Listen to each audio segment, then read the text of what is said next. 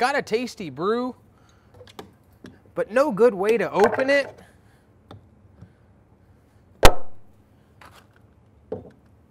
The Rockler Bottle Opener Kit.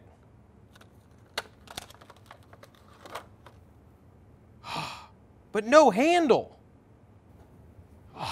Perfect.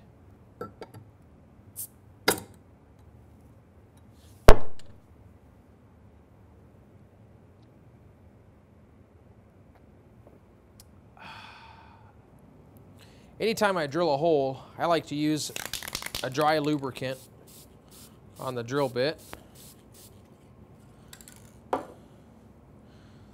marked the centers on the blank. I'm going to mount it between the live center and the point on the drill bit. Then I'll bring the tool rest up, touching the blank, preventing it from rotating. Turn the speed of the lathe to about 500 RPMs. Turn the lathe on. As soon as the bit starts the hole, what I like to do for a depth gauge, if you don't have markings on the quill of your tailstock, is I just take a Sharpie, make a mark there on the quill. And then as I drill, I can use that mark as a depth gauge.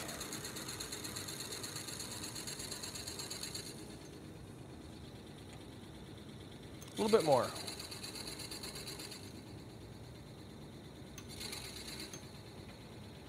That should do it. Remove the blank.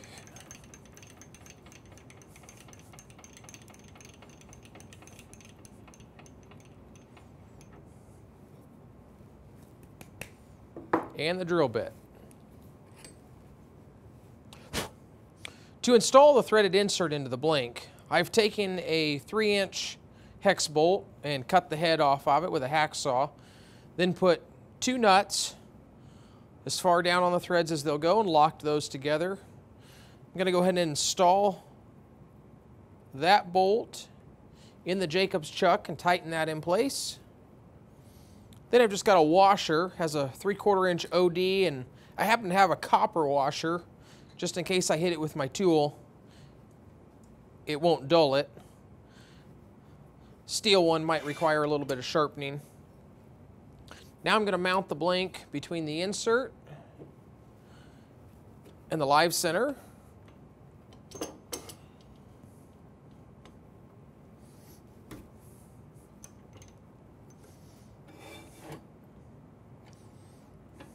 Going to bring the tool rest up again to prevent the blank from rotating. Now I'm going to place a wrench on one of the nuts, turn the threaded insert in, and advance the tailstock quill. This will ensure that the insert goes in straight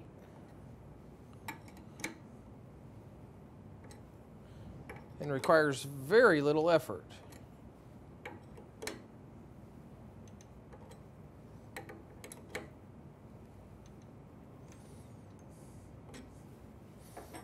I'll make sure that the tailstock is tight. Lock that in place, and then move the tool rest out of the way so that the blank can turn freely.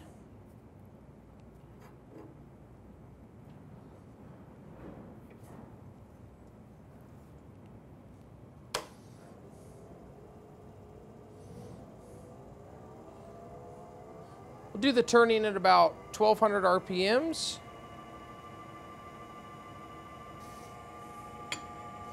Now I use a spindle roughing gouge to turn the blank around.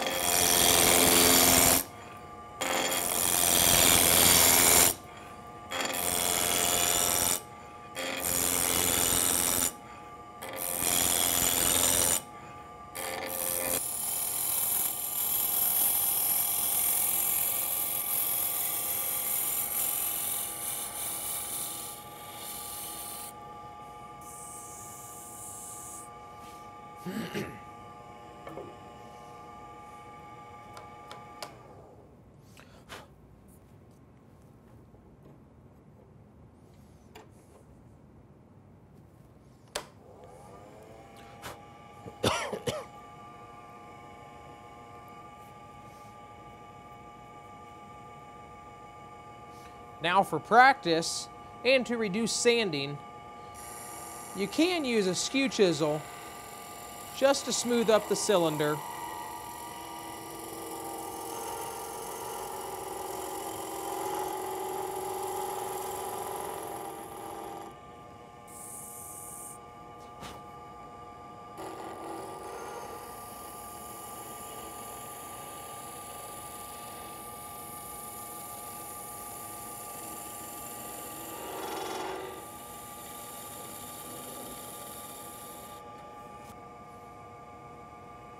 Now I'll mark my critical dimensions.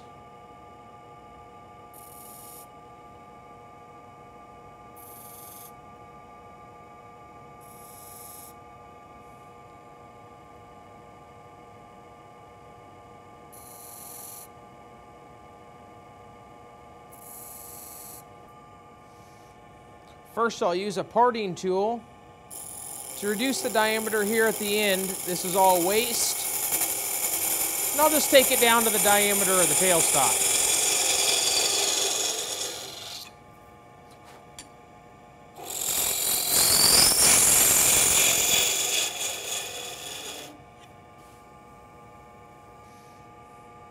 Now I'll make a parting cut for the neck.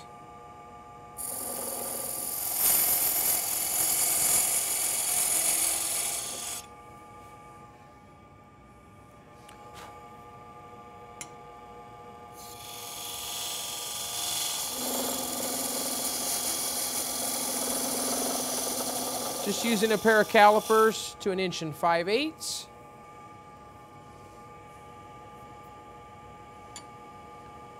And last part down for the top to 1 1/8 inches.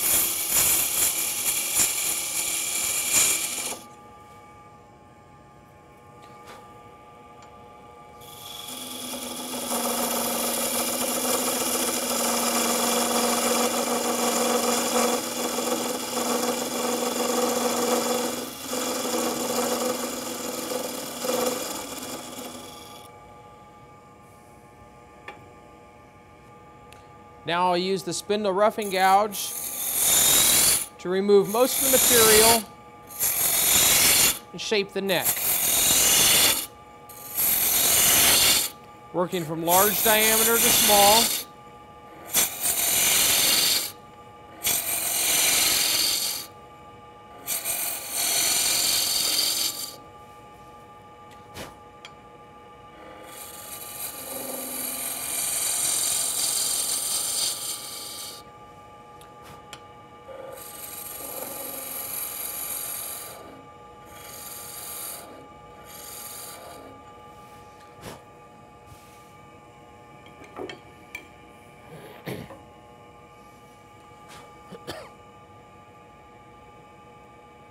Then a skew chisel to create a V.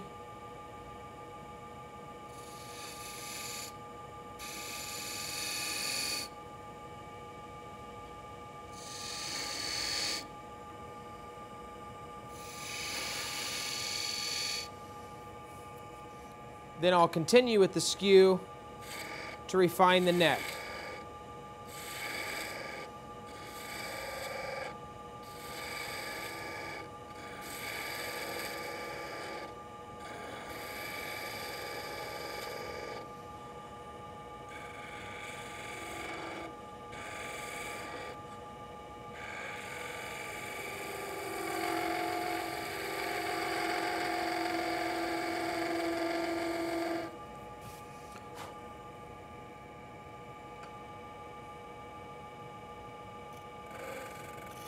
I'll start up near the top. I can't work all the way into the corner,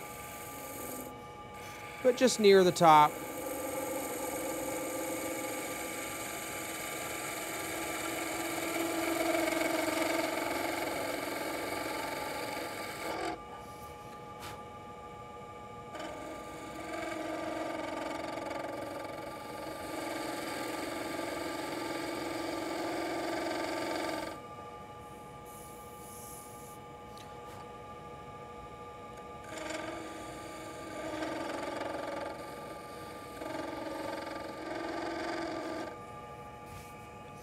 And it may be necessary to touch up this side of the V.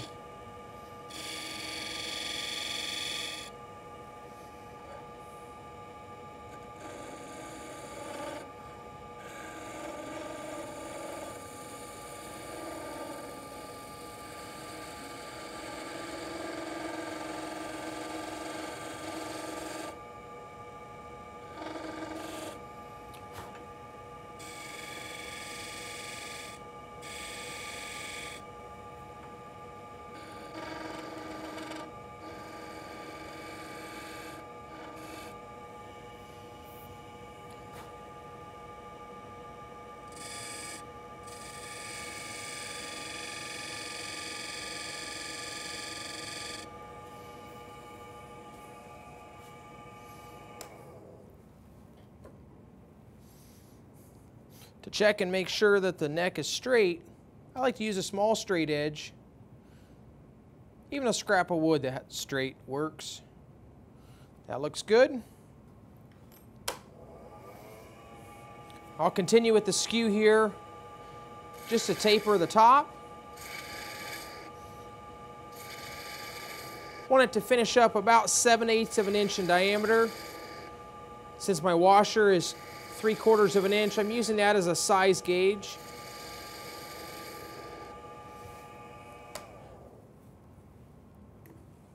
I can stop the lathe, double check my measurement with calipers. One more cut.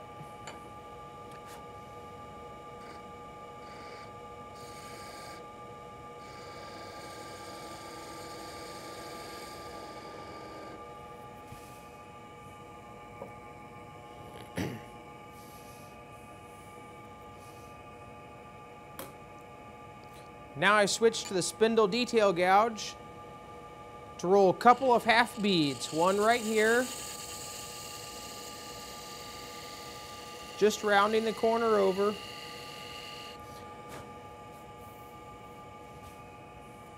A large one here, I use the pencil line as a starting point.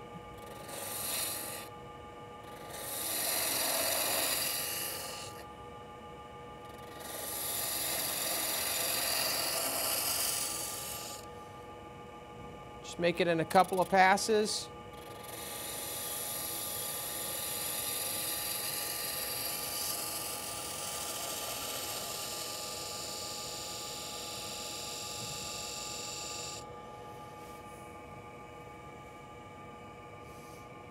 And then one at the bottom, again using the pencil line, rolling to the bottom.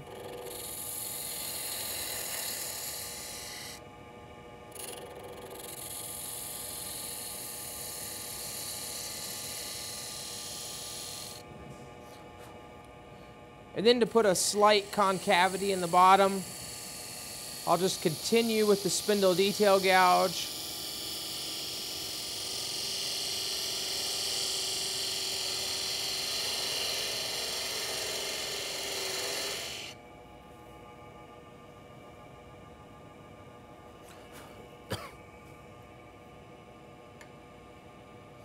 I use the spindle detail gouge to pare down some of this waste material so I can finish turn the bottom as much as possible.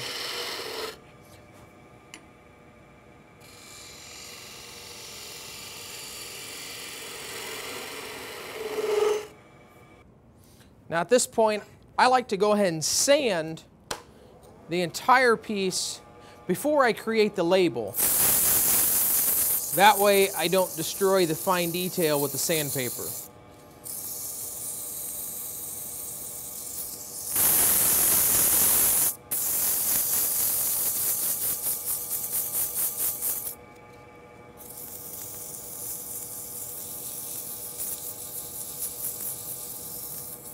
It's kind of like watching paint dry, folks.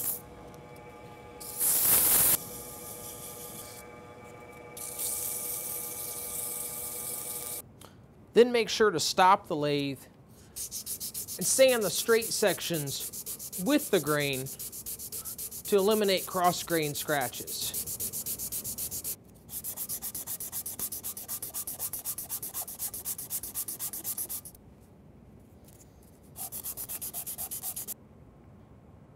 With the outside sanded, you can create the label.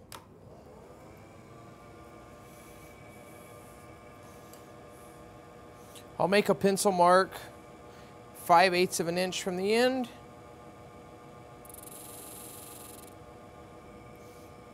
And 4 1/8 inches from the bottom. Then I'll use the skew to create a small V, only about 1/32 of an inch deep here on each line. One cut down the middle.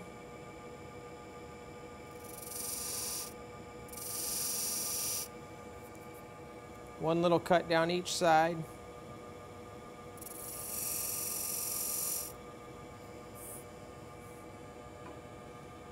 One cut down the middle.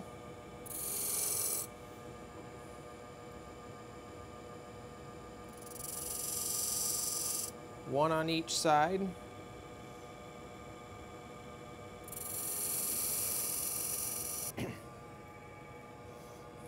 Then I'll make a planing cut with the skew to reduce the section in between the V's.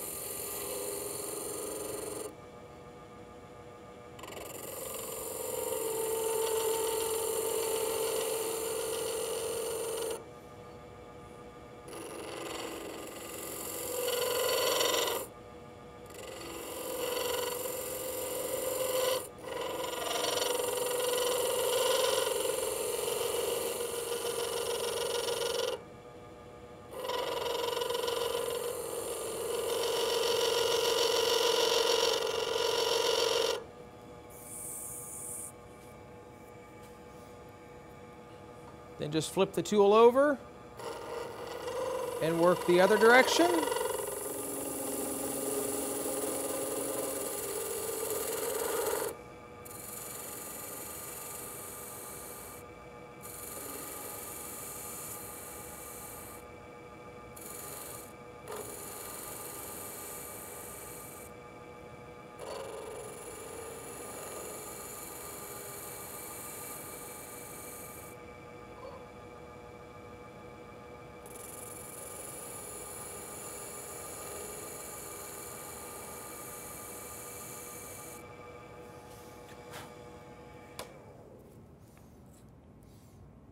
Just as with the neck, you can use a small straight edge to ensure that it's straight. Now I'll just lightly sand the label area.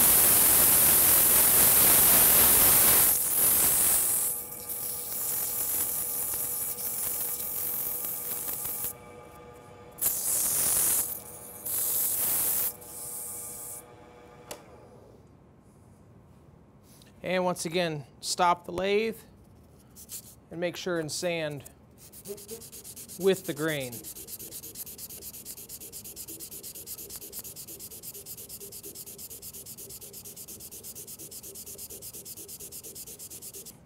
Now with it sanded, I'll just work on removing the end. I won't do it completely on the lathe, but just remove some of the bulk of this waste with a parting tool.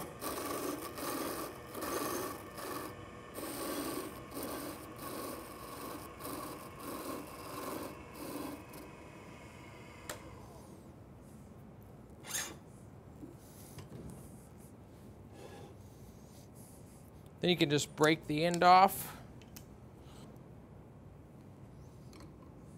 Just remove the blank from that little bolt mandrel.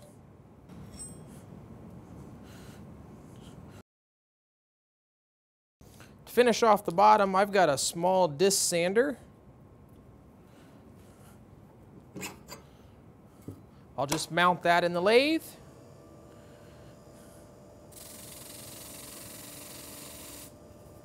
And easily sand away that excess.